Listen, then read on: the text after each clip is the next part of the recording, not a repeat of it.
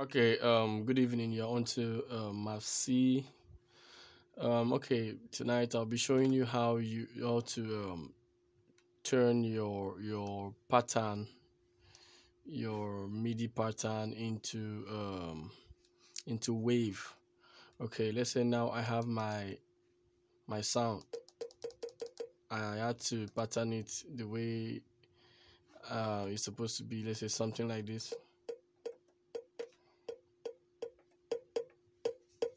Okay, okay, that's it. So what I would do is after I've patterned it the way I want it to be, I'll come and highlight it and put it in a track. I'll put it in a track that's any track of my choice. Then what I will do is I will select it, highlight it. uh, I'll highlight it the way I want it to be. I'll highlight the channel. Then I will hit my control alt C, control alt C. That's control, then your alt, then C. Then this window is going to open. A window is going to open.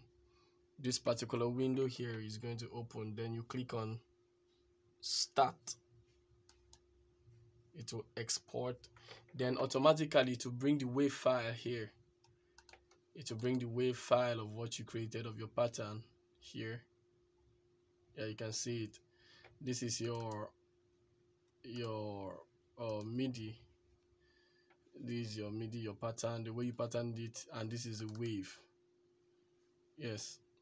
So in order for you not to use this other one that you played, that you patterned it that way, to enable you save your system space or your system energy or your system from cracking. Yes, then you can clear it off. Sorry, you can clear that, the one you patterned, off, and be left only with the wave, and it will still be there. That's the wave. You can see that no longer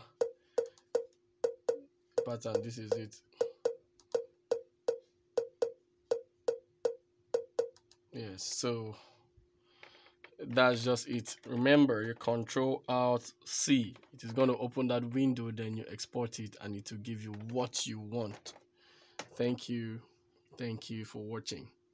Please subscribe to my YouTube page.